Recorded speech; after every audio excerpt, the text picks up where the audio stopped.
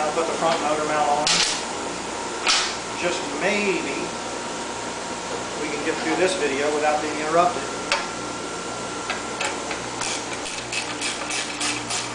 Or maybe we'll only be interrupted once.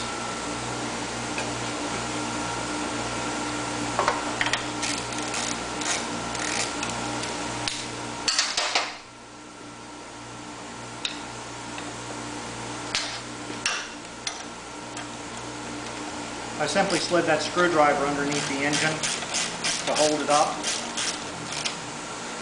so that the engine will settle correctly. Hang on, I just heard a noise. I'll have to deal with that later, I guess. At any rate, I shoved the screwdriver under the engine block so that the motor mount line up right instead of having to fight the rubber mount.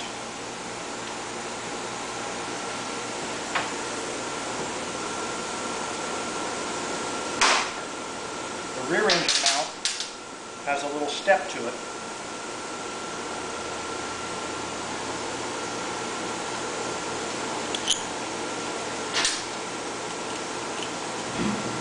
It goes on like this.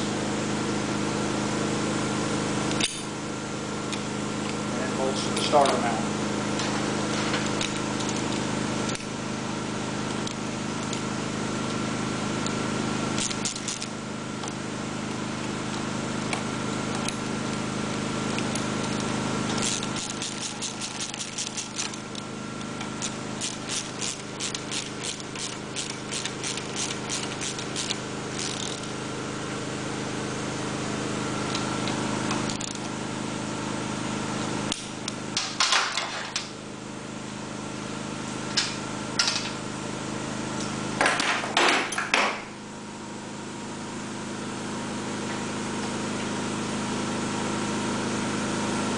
Next step, put the tray, goes beneath the carburetor on the bell housing.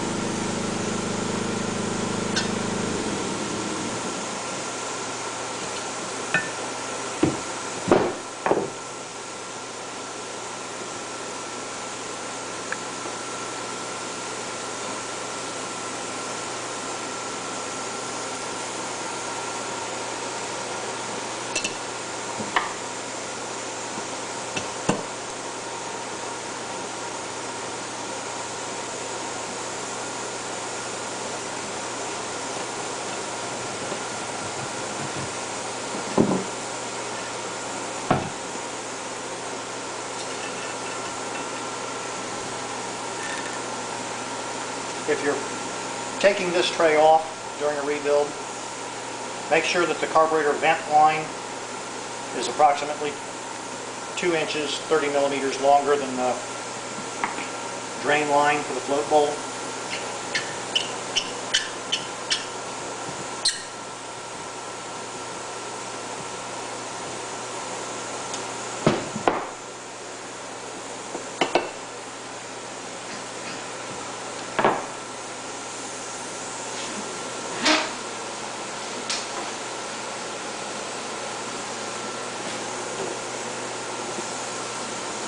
Governor arm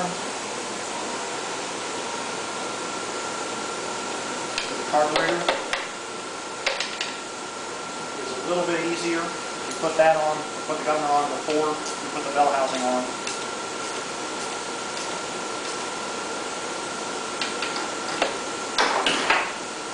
There are 2 dowel pins that go this end housing and the engine block. There are 3 different lengths of dowel pins in these generators. This will be the medium length.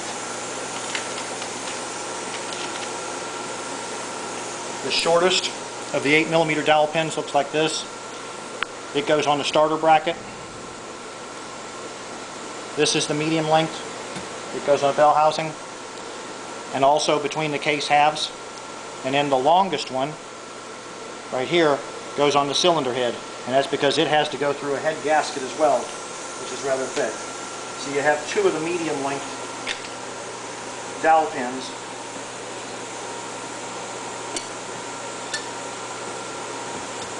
To go into this housing.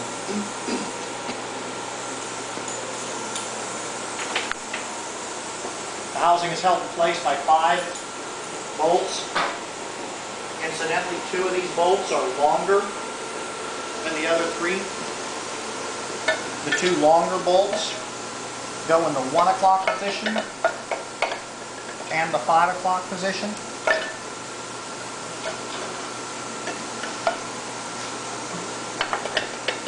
That's because they go through the dowel pins.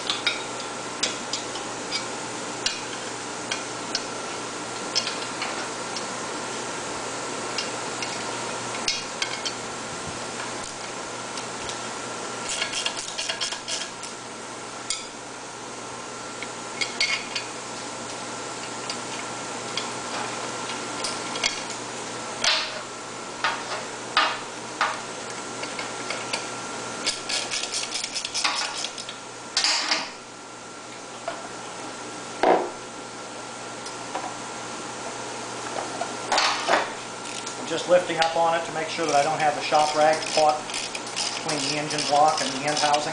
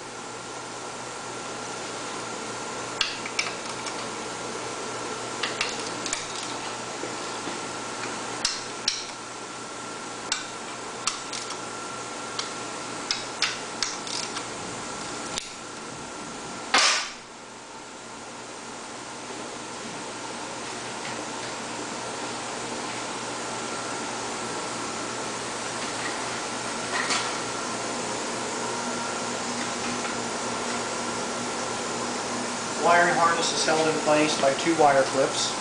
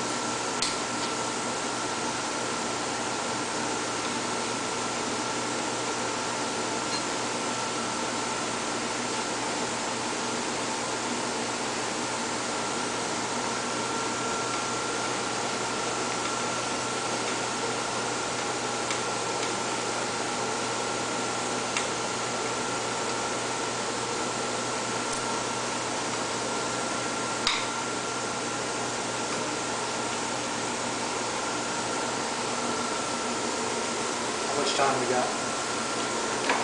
We still have 2 minutes. We're at 9 minutes now.